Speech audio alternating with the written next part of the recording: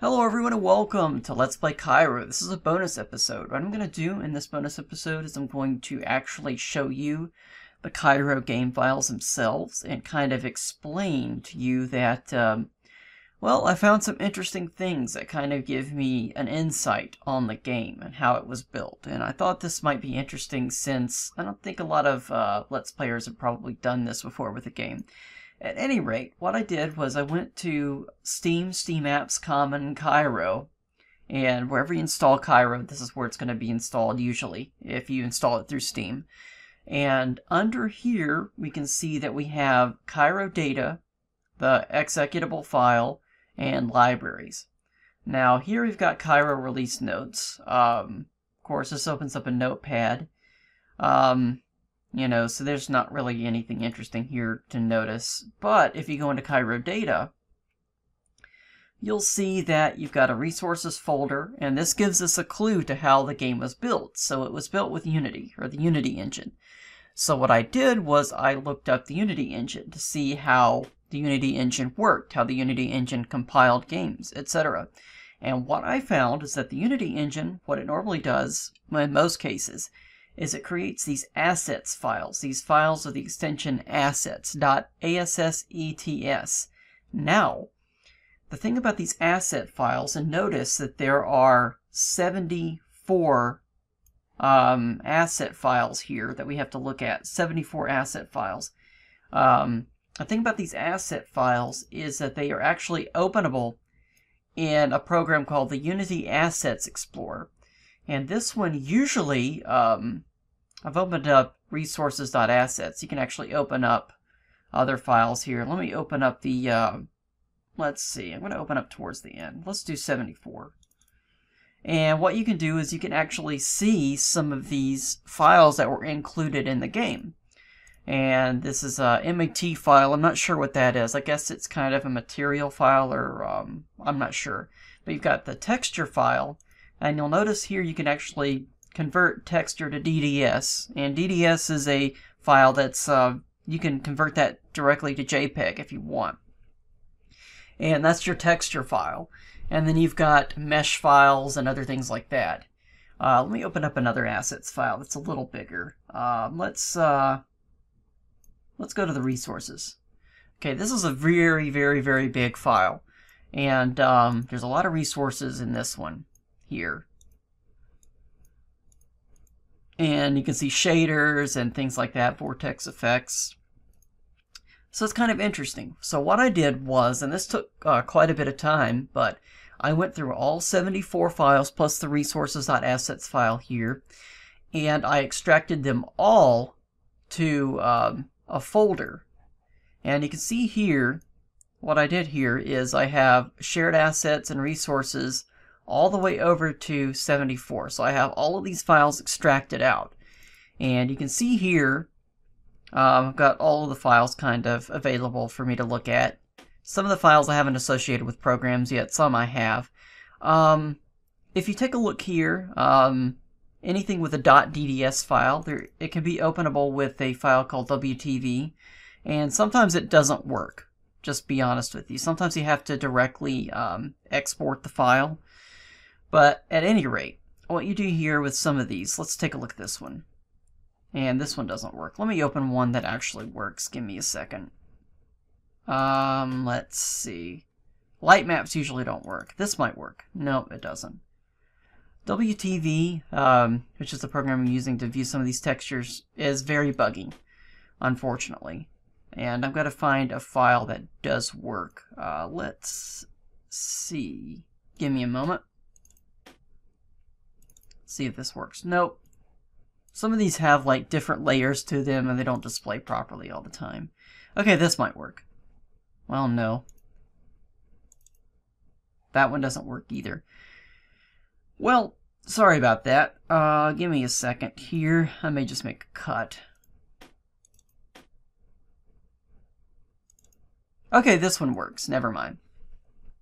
And this is Shared Assets 10.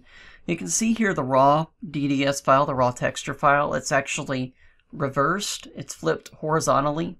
And it's also rotated 180 degrees. So what I had to do was go into a program called ALC and batch edit all of these files that I exported and rotated them and flipped them. But to export them, what I used was a program, and let me see if I can find it here. This is called, it's a freeware program called Easy to Convert DDS to JPEG. And basically what you do is, well, you just click and drag the file over there and you can convert it and have an image quality of 100, whatever you want to do. And I'll try to link to some of these files in the description if you want to play around with this. As always, back up your game just in case you mess anything up. Now, you probably won't if you just extract all these shared assets files, but at any rate, if you don't want to mess anything up, always back up your stuff. It's not a bad idea. At any rate, what I'd like to show now is that what you can get out of this is you can get OGG files, which are lossless, and I've got it opening up in Winamp. I don't like Winamp, though, because I don't normally use OGG. I usually use FLAC. But anyway, OGG is a lossless codec here, and here you can kind of take a listen to some of these sounds, and I may make maybe 2 extra videos for some of these. I don't know yet. It depends on if anybody's interested or not. You can maybe take a listen.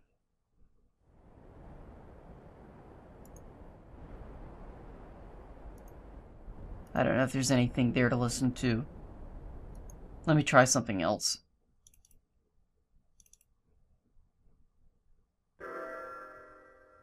Yeah. Like this one, for example, Music Bells 1 through 16. That's that first auxiliary puzzle. You can get radio noise.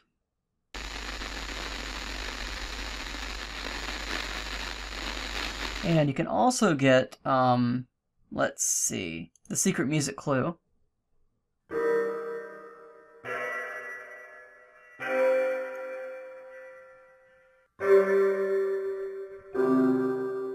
So you can extract that if you want.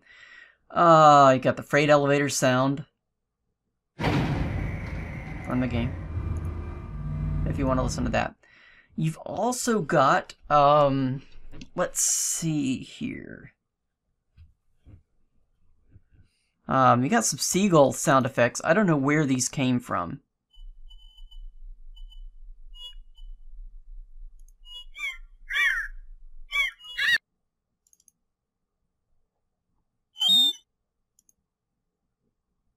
I don't know where these came from. You remember there's actually a seagull in the White Garden, but I couldn't get these sounds to trigger, so I don't know.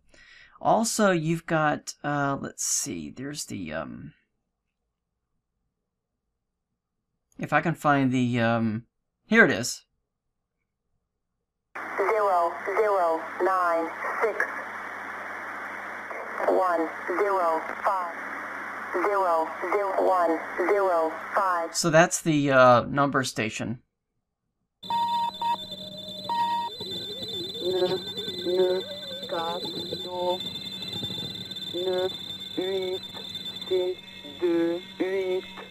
And I think there may be another one in here somewhere. I can't find it. I basically just scanned the whole thing to find the number stations. So I think that's kind of interesting. What's this, I wonder? I don't think I'll listen to this. Yeah, so you can get the sounds out of the game. That's kind of interesting. Also, I'm going to go scan through some of these to kind of show you some of the extra things in the game. So give me a moment. I extracted some of the images. Let me squeeze this down here so you can actually see everything.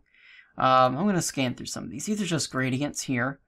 I'm going to actually show you the file names too, so you can see that. Some of the file names actually give you a clue as to the names of some of the levels. So I pulled out some of the more interesting ones.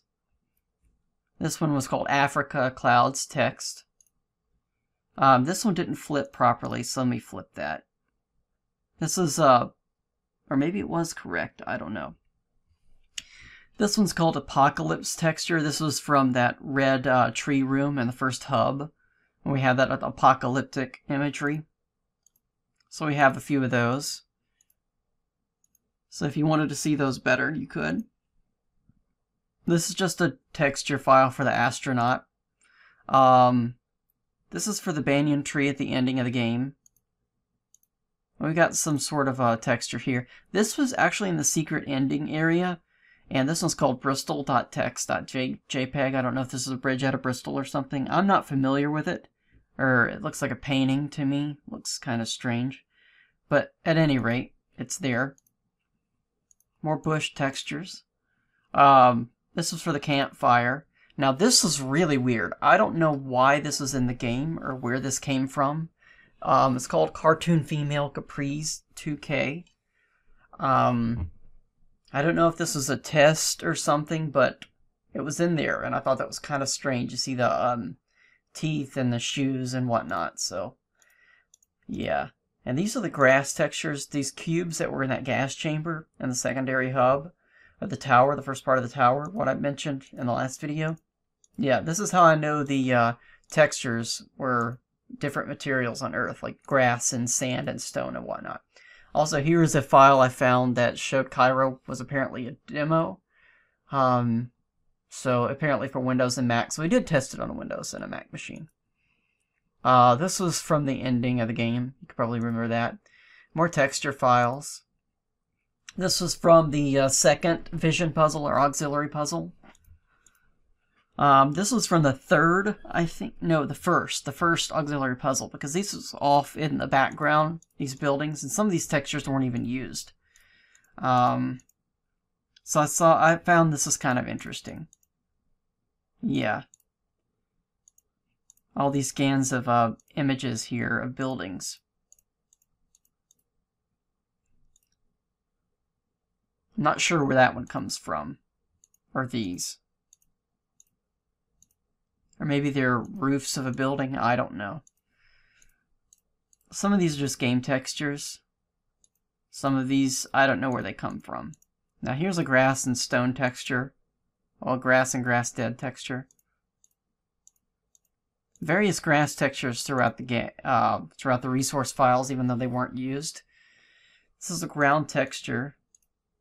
So it looks like this is kind of painted in somehow, and they just kind of used this selections that they wanted to use. Okay, now this is where this, let me zoom in here. The third auxiliary puzzle, this is why it was so difficult to see.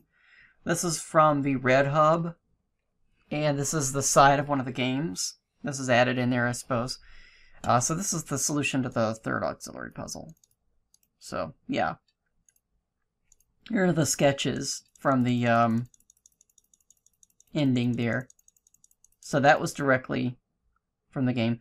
By the way, each of the portals is basically one of these textures. And then there's kind of a filter added over it. So if you're curious how that worked. And this is called the garden control room. Now some of the names I thought were kind of interesting, and I'll go over that in a second. Actually, let me go back here. Sorry if this takes too long. I'll try to keep this under 15 minutes or 20 minutes. This is the hex clue. This is called hex clue. So, yeah. Let me go forward a little bit.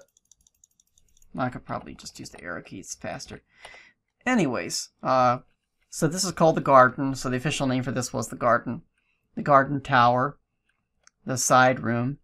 Some of these official names are kind of interesting. And some of the official names actually give us a meaning to what it is. This was called the mine, if that you remember that blue puzzle with that map room.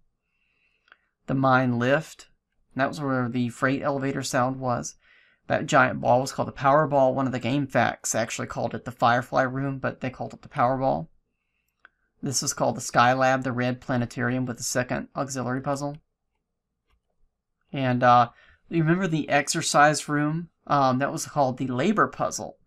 And if you remember the secondary part of the hub, the puzzles had to do with the brain, or something to do with brains or skills. So you had the labor puzzle, the logic puzzle. The labor puzzle was exercising, so we had labor, and the logic puzzle had to do with logic. And then the other puzzle was a skill puzzle, where we had to jump over things. So it was actually kind of using our logic with our brain. And the puzzle that had kind of the Plinko-looking thing, the pachinko thing, with the lines that, well, I'll show that in a second. Or maybe I'll cover that. Well, it was the puzzle that had the maybe I'll have an inset video. The puzzle that had the that it was kind of difficult to control the line. Well, that actually was a luck puzzle. That was completely by chance, and I didn't know that. But I'll show you how I figured that one out. Anyways, this is two of the images from the labor puzzle, the pyramid and Sisyphus. There's a lava texture. I don't know where this came from. Aristotle from the logic puzzle. A Boolean graphic there. Einstein from the logic puzzle, and math. Now, in the luck puzzle, we had these images telling us it was a game of chance. So we had the luck cards, lucky coins, lucky dice, and the luck statue. Now here was from the first auxiliary puzzle. Actually, a camelback was scanned in, and the logo wasn't visible there, but, you know, that's alright. And here's the straps for the camelback. Some symbols. This is the desktop that we saw at the secret ending. There's a parking lot for some reason. I don't know where that was, actually. This one didn't extract right, but this is the texture for the poem, for the Hollow Man. And this was the background for the texture, I think, for the poem. There was also the texture for the Red Bull cans. If you couldn't tell, the first auxiliary puzzle, the vision puzzle, the cans are actually Red Bull cans. More stone textures. Some of these were not used. Tile textures were not used. These roof textures. Some of them were. This was actually the texture for the seagull and the white garden. Secret ending texture. The shuttle texture, the one for the skeleton. And actually that room, that security room, the watching room, was called the office, believe it or not. This is for the skill puzzle, the discus. And that covers most of them there. And this is the tower, the office, the human and the DNA that we saw there. And this was for the Tyrannosaurus Rex. I'm not sure where this was. There's a wall etching somewhere. It's a maple wood texture for, I think, the wooden desk. And these yard textures were not used anywhere. I don't know what they were for. So, anyways, that covers most of the auxiliary stuff. So, if you have any questions or whatever, let me know. I'm going to link to the files that I used to extract all this stuff in the description. And I'll probably just create like an image or gallery of all the images so you can actually look at that separately and link that in the description as well. So thank you again for watching, and I thought this was kind of an interesting behind-the-scenes look at the game. So have a wonderful day. Goodbye.